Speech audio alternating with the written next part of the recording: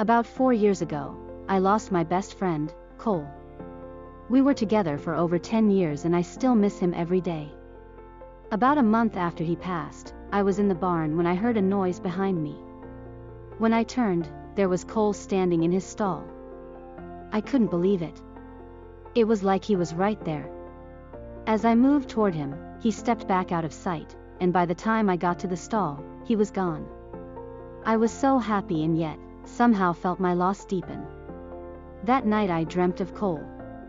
He was running across this beautiful landscape. His message to me was clear in my heart. It's okay. I am happy. I love you. Since then, I have had other dreams and received small signs that he is still checking in on me. I still miss him, but I know I'll see him again. Thank you for allowing me to share my experience.